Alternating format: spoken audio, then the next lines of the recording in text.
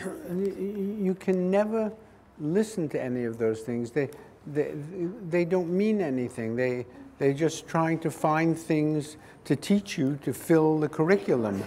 But if you want to use voice, you use voice. You know, for years, you always used to hear, be very careful with close-ups and only use them sparingly. And then, you know, someone like Ingmar Bergman comes and does close-up after close-up and close-up, and they're all wonderful and effective. And you should not pay attention to any of that. You know, when I want to use a narration voiced on the, I just use it. If I want to obey the rules, I obey.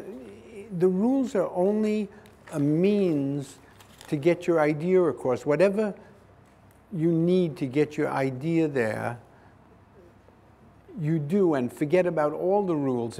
If all the characters are looking in the same direction when they speak, it doesn't matter. If it works on the screen, if it's effective with the people watching it, it doesn't matter. So I use voice all the time, and it doesn't matter to me what they teach in the film schools. And you know, it's only important for what you want to do. You do whatever you need to do. All close-ups, no close-ups, all voice, no voice, black and white, color, both, whatever. You know, you can't pay attention to any of that, because when you're starting, you're always so frightened. You pay attention to it. You're afraid you're doing something wrong, but you're not. You should follow your instinct about it.